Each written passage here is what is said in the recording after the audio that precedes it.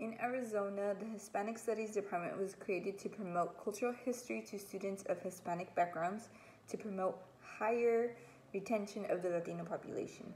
In 2002, it was changed from Hispanic Studies to Mexican American / Raza Studies, other known as MAS, M-A-S. In 2010, after it was taught for several years to anyone interested in the 6 high schools of Tucson, Arizona, HB 2281 was introduced to ban these ethnic courses in any public institutions. The dominant narrative or popular story was that these ethnic studies were promoting the following: overthrow of the U.S. government, resentment towards a specific race or class, designed for a specific ethnic group, and lastly, it was advocating for ethnic solidarity. In other words, it was anti-American or anti-Western civilization.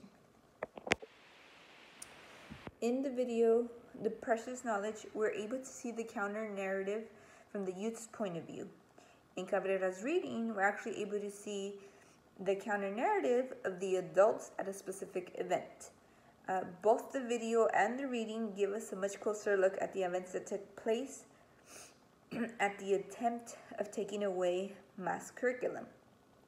In Cabrera's reading, the main counter-narrative of the adults was that all these youth, as young as they were, because they were in high school, most of them at this time, they were astounded at what they were willing to lose in order to get mass back into their schools or keep it in their schools.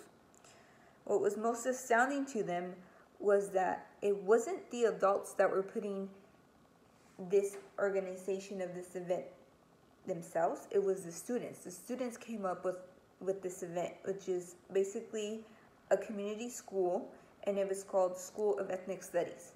So the event was that they were going to walk out, and when they walked out, they were going to attend this day, basically from, let's say, 8 o'clock to like 2:30, where we had professors coming from different universities to come talk about our culture and specifically about books that were banned while the HB 2281 was being passed.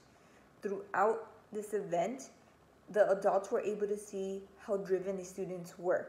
They would talk to, it was outstanding to most of the adults how much the youth were willing to put up for this.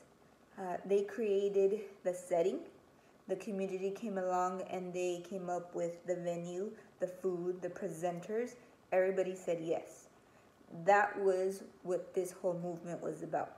Unfortunately, yes, mass was taken out in the end, and students were not able to keep receiving that kind of curriculum in the institutions. Books were banned, although not necessarily, because it was still in the libraries, it just wasn't in that specific classroom. Anything that seemed to be